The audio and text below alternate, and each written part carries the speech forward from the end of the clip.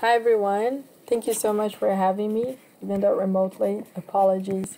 I am based in Brazil, so it was a little bit tricky to join you live. But for me, it's truly an honor to be able to be part of this event that connects a lot of the climate work that is happening in the global south. And I'm going to be speaking to you about what's happening in Brazil. So once again, it's a pleasure to be here. Properly introducing myself, my name is Ravena Madeira. I'm a Brazilian lawyer, and I lead the Center for Climate Crime Analysis, Investigation, and Case Building Strategy to fight illegal deforestation in the Amazon. And what we do in CCCA is that we basically apply criminal investigation and analysis methodology to building cases to fight climate destructive activities. So my goal here in my presentation is to basically talk from a civil society perspective how we can join efforts to advance the global climate justice movement and the biggest trends that are happening in Brazil. So just to setting up a little bit on the context, what we are seeing now in regards to biodiversity loss in Brazil, it's very scary. We are seeing the annual growth rate of deforestation in the Amazon being the highest that we've seen since 1995. So, and our current administration is also very delicate in that sense. So, the numerous challenges that we're facing now in regards to the environmental governance have been informing a lot of our strategy. And it's also important to say that climate litigation in itself in Brazil, it's very new. So the biggest case, the most important cases that we have are as recent as last year, and they are being advanced both by civil society but also public prosecutors, political parties, and they take a very clear approach of trying to use existing legislation to demonstrate the high vulnerability of those that already have limited access to life-sustaining resources, to climate-induced risks and loss and damage. So this is what happens in Brazil. It holds a lot of synergy with climate litigation that happens in other countries of the global south as well. The biggest trend in regards to the outward-looking objective of combating ongoing environmental degradation, and on a doctrinal level, the use of a rights-based principle. So on that sense, I've wanted to comment a little bit on two important cases domestically. One of them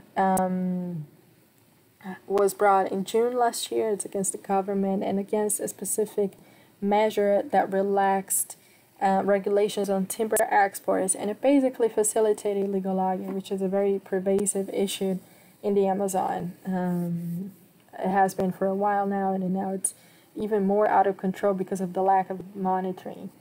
And the other case that we're following very close was brought in October last year, and it's a constitutional case against the state to reinstate anti-deforestation policies and resources that were slashed by our current administration. So this is the first time that the Supreme Court has been asked to address violations in our national climate change policy. So it's going to bring a very important precedent. And moving to the second part of my presentation, what I want to say is that we think that as important as it is to litigate government failure, it's also to hold private actors accountable for failing to adopt appropriate measures to avoid biodiversity loss and climate damage in their operations, such as those actors that are behind commodity-driven deforestation. And this is what we have tried to do when we helped suing the Brazil's biggest supermarket, which is controlled by a French group. So we helped building this case using the French due diligence law, and it basically aims at making this company stop trading with suppliers that are involved in illegal deforestation, ecosystem destruction, but also other different types of and very serious types of human rights abuses that we were able to find in their supply chain.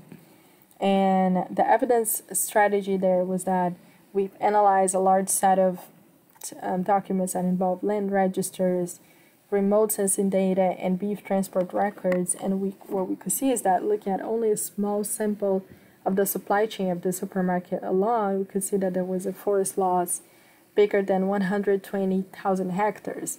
So it is not reasonable that such a big corporate player does not have in place a correct and appropriate due diligence system. So this is a case that it's a casino case, which is ongoing now in France. And I think it's also an example of how civil society, an international network of civil society can work together and bring cases to ensure that large corporate actors know that their environmental and social recklessness will not go unpunished, which I'm sure is also what civil society in Indonesia aims to do as well. So this is why events like this, which help building the legal and institutional foundations for more direct climate change litigation, takes place, that they're so important. So once again, thank you so much for having me, and I will ask Stephen to include my email somewhere that you can find, and please feel free to reach out and hear more about our work and ask any questions. Thank you.